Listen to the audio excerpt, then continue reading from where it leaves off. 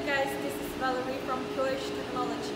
Here I am at the production line of our factory and I will show you how to connect the 48 volt 5 kilowatt inverter with the 48 volt 100 amp hour and 200 amp hour batteries.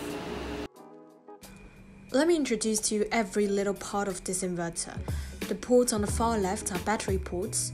Take note that there are negative ones and positive ones. The red wire links the positive ports while the black one links the negative. To the right are PV ports to connect the inverter with the solar panels.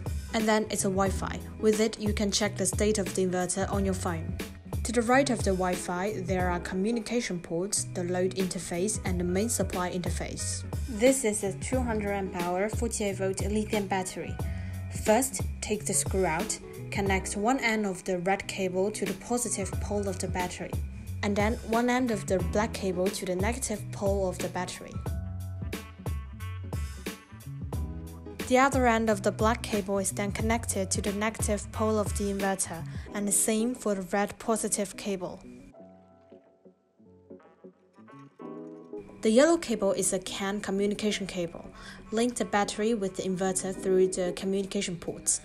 When the inverter and the battery are connected well, it's time to supply power to loads. So that's what we are plugging in.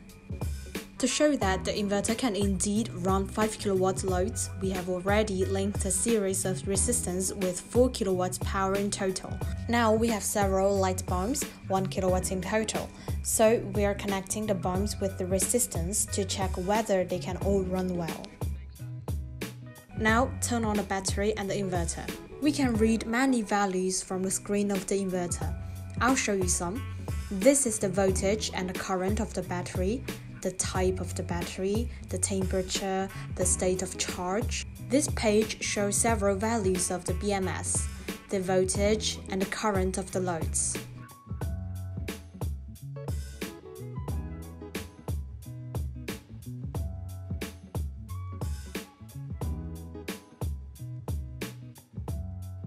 See, the bulbs are lightened. If you're here, you can also feel the heat from the resistances.